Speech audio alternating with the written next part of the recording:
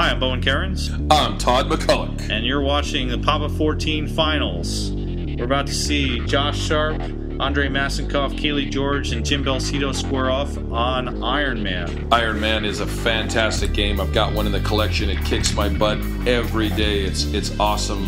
It kills me. It hurts me. I keep coming back for more. It's fast. It's furious. There's a lot of dangerous shots, but when you get it going, there's nothing like it. It's a great sounding machine. It's got great flow, and I love the game. So I'm really looking forward to this match being played on this machine. What do you think these players are going to be heading for in this game? I think most of these players will be going for the multi-ball strategy. They'll be going for Monger. This is set to hard settings, so they're going to have to shoot that center shot to get the Monger to come up, which is really kind of a tight shot. It's a very satisfying shot. And so a lot of times guys are going to be staying to the orbits to try. It's going to take more shots than normal on these hard settings to get that Monger up, and then it takes a bunch of hits to get Monger to start multi-ball, and a magnet starts tossing that ball around. So I think most people are going to employ that strategy. Some people may go for some bogey, and that's shooting a five ramps. But any one of those miss ramps could really be dangerous, as the ball can end up going right down the middle. So we'll see which strategy these guys employ. So it's either tight and satisfying or ramp and dangerous. You said it. You said it, brother, not me. All right, we'll see. Andre Masinkoff as player one has picked this game. He had the high seed and is going for it. If Josh Sharp wins this game, he's going to put everybody in a big hurt with the chance to clinch the title right here. The hurt locker. So let's watch them play Iron Man here at the Papa 14 final. All right, Andre Masinkoff is player one, and he'll try to follow up his second place in the first game with a good performance here. One of the easiest skill shots in pinball. Just got to choose that lane. Everybody's going to get the skill shots for this game. And yeah, he's gone for Monger and a nice left ramp there to start. He looks like he might be going for bogey. He's got that left ramp shot is very, very quick off the flipper. As soon as that thing gets beyond the plastic, it's a quick flip from that right flipper in order to get that center ramp. It's very, very early. If you're late, sometimes you end up hitting War Machine, but sometimes that ball will come flying back to you. So it really changes whether the ball is screaming through that in lane or whether you've got it trapped as to when you got to flip that center ramp. It really changes depending on the speed and velocity of the ball. Meanwhile, we're seeing some fantastic flipper skill play by Andre, and unfortunately loses the ball down the right out lane, but just a clinic there of out lane saves as well as decisions about when not to flip, letting the ball bounce over from one side to the other. Here's Jim Belcito taking over for his ball one, and unfortunately Jim was a little snake bit in game one. We'll see if he can put together something big here. He's got to get the ball to a flipper first, and takes a warning. Come on, Jim. Ball out of control. He should get that under control there and trapped in the left. There's a second warning, I think. He's got control. Boy. Bad boy. Bad boy. Double warning. Double warning. Jim's going to take a breather from that one. Have a sip of coffee. Think about what he wants to do. He's going to scroll through there. Look at his options. Right ramp shot and oh no! Oh, that ramp could not have been any closer to going all the way. Kind of went into the back of the game and came back out saying, "Whoop! I should have gone this way. I'm going this way." Right down the middle. Sorry, Jimbo. Oh, Jim continuing the snake pit way that his final has started, and Josh Sharp needs to get his head out of the way. Yeah, that's like me. I mean, not that I'm ever on camera, but I cover half the play field with my melon. Come on, Josh, get out of the way. We got to do some work here. Thanks, Josh. Definitely took us. No. Yeah. Josh has got some great looking hair. We can see here he's got some hair products, some gel, some hairspray. It's looking really good there. And Josh's hairspray is sponsored by Krylosec, I believe. Yeah. Josh taking a lot of time here, just drinking water, hanging out. I don't know what's going on. Yeah, what's he doing? We need a wider camera to see what he's doing there. Might be invoked soon.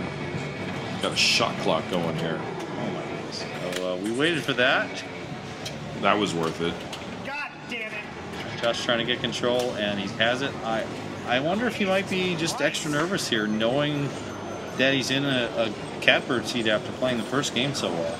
Oh, he seems to be wiping a little bit of sweat from his brow, trying to get control here and try to lock his shot. Those are just narrow entrances to the ramp, and these guys know if they don't get all the way up, they're in a world of hurt. It's coming all the way back down.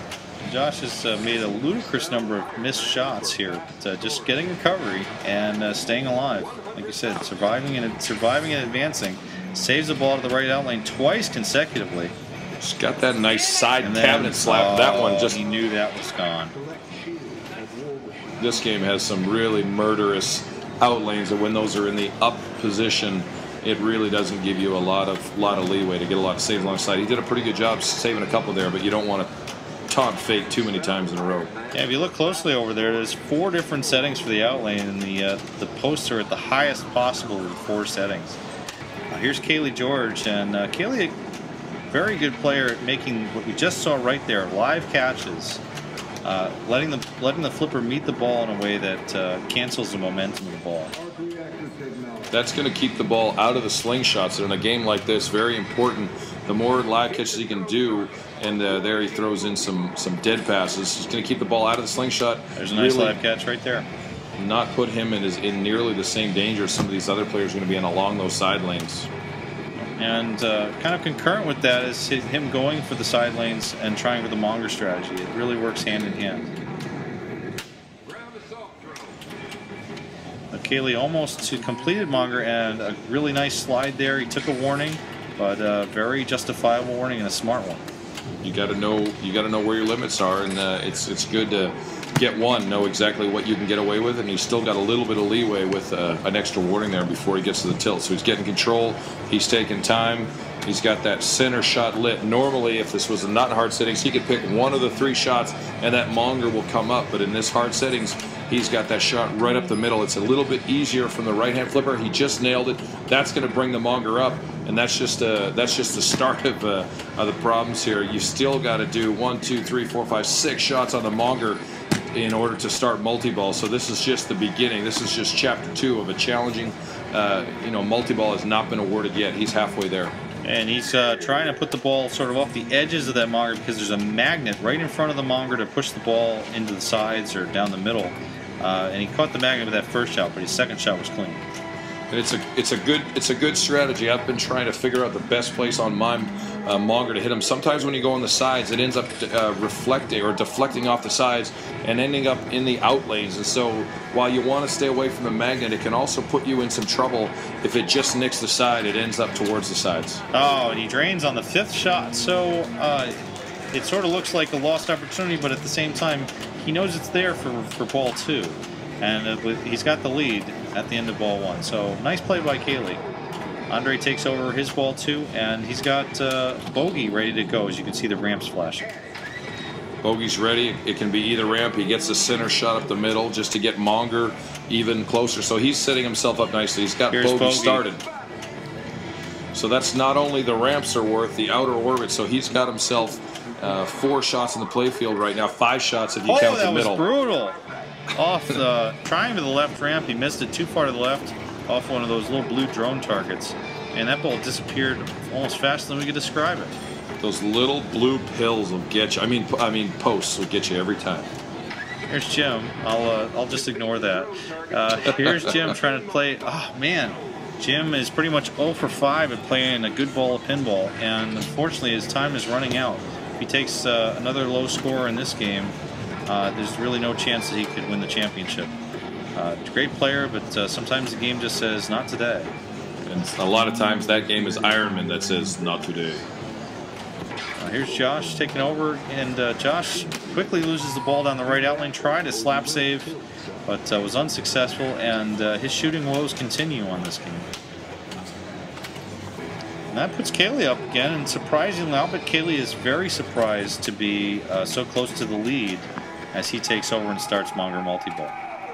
It always feels good when you have one shot and you have the ball on the flipper. The nice thing that magnet is problematic earlier, but you know on the last shot when you hit it, that magnet is likely going to grab that ball, and sometimes it'll drop it down to that left flipper, and it's a good way to get that monger back up just to get ready to light the jackpot. And he quickly knocks down 6 shots on the monger, and now he's got to do a cradle separation here to try and score the super jackpot. And the super jackpot is that center spinner, as you mentioned, the hardest shot in the game, really. I've been experimenting a little bit on mine. I've had the 2 balls on one flipper, and he nailed it. Super jackpot. I always felt like that should be worth more in this game. I feel like it's about a 3 million shot. And I think as hard as it is to get that, I always thought that should be worth more. But in a game like this, real tight, 3 million points can go a long way, because that is not an easy thing to do. It takes a lot of shots to even give yourself the opportunity to get a super jackpot. And he's put that one in the bag.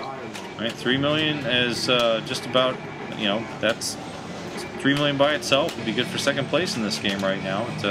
Cayley looks like he's going right back to the same well, shooting the left spinner, getting Monger letters, and he's going to be able to get a trap there. That live catch just coming in so handy for him. It really sets him up for the next shot, especially with those orbits. If he can just get it along that rail, there's a little bit of leeway there. He doesn't want to be too early or too late, but there's a little bit of room for him to be able to get it along that rail, have the ball travel nicely around, and come back to that flipper and set himself up for the next shot. It's the kind of thing where he's got to repeat it, and he's got himself locked into that left shot. It's an easier orbit than the right, in my opinion. I agree, and as you said, it's just wider, and he's got the he's raised the Monger again, this time with the left flipper shot. And the Monger, yeah, it is makeable from that left. It's preferable from the right, but a perfect shot, and that Monger is coming up for an extended visit, and Cayley wants to get him down as soon as possible. That magnet can wreak havoc on the ball. So Cayley glancing off the right edge of the Monger. Now he's got to get control. 4 more shots to go. If he can get this trap on the right. Oh, he missed the Monger there, but no big deal. He's got control again. I think that's one of the things you risk when you're going for the edge, is sometimes you don't get a hit, and you really can't afford that when it takes so many shots. You really got to make every one count. It always feels good. He's just needed that last one. The magnet grabs it, and he's back into multi-ball. He's raised the Monger again. You have to make a spinner shot right off the bat to get the Monger back up, but we really haven't even need to see that from Cayley. He's done it so quickly that he almost from missed your it. grave. And the super is ready again. There's a nice little there's a bit of a lag there. Even when you've lost that last ball and you're down to 1 ball, that super is still available, so you don't want to abandon it. It's a nice grace period. When I talked to John Borg a little bit, he said whenever he hits that shot, he says thanks to the Liminator for giving him that extra second. So I always feel good when I nail it last second, and I say thanks to the Liminator for giving me that little bit of a window where I can, if I miss it a few times, I still have a chance. Yeah, Lyman, the king of grace periods, is such a grace period on Attack from Mars that Cayley once scored a super jackpot on Attack from Mars that was so far buried into the grace period that the tournament officials thought the game was broken. But it wasn't. It was Lyman. It was Lyman's generosity. Yeah. And Cayley with just a huge ball right now. He's going towards 20 million, and he's actually got War Machine multi-ball ready now too. I mean, it is a huge ball, Bowen, but wouldn't you say that pinball looks about the same size as the other one that the other guys are playing? It doesn't look any bigger to me, but you say it's a huge ball. I believe so. I mean, you have to measure it just to see how big the ball really was. But Monger's coming up now for the 3rd time on this ball. He might as well just stay up. Cayley just keeps bringing him up. He might as well just stay up. Stay on up, man. Don't bother. And this time, Cayley has started War Machine multi-ball, which gives him even a second way of clearing the Monger. It's almost like an insurance policy against Mongers. It's a nice thing to have, to be able to give yourself a little bit of leeway and start a multi-ball before getting the Monger down to get yourself another multi-ball and get them going together. Unfortunately for Cayley, that was about the worst multi-ball I've ever seen from War Machine. But it's hard to be critical with someone who's playing this well, because he's really rocking the crap out of this game. And wow, getting some bounce overs in the Monger.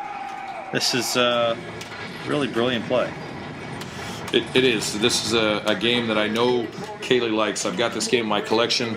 I was playing Cayley in one of our league events, and it was my choice. And I thought, you know what? I'm going to take Cayley to Iron Man because it's a tough game, and he's a lot better than I am. And this is a game that can really make life hard, even on a great player. My strategy backfired. Cayley annihilated me.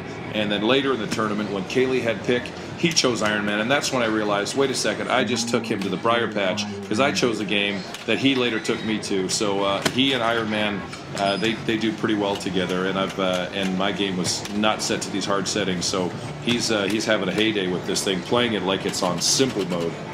Yeah, Kaylee actually has 3 out of the 5 tasks towards a bonus. Any player who gets the do or die by getting all 5 lights lit up in the main playfield area could win $500 bonus in this game. And I don't know, maybe we might see Kaylee going for that. Well, he might. He's got himself a nice little lead, and it's definitely a challenging thing.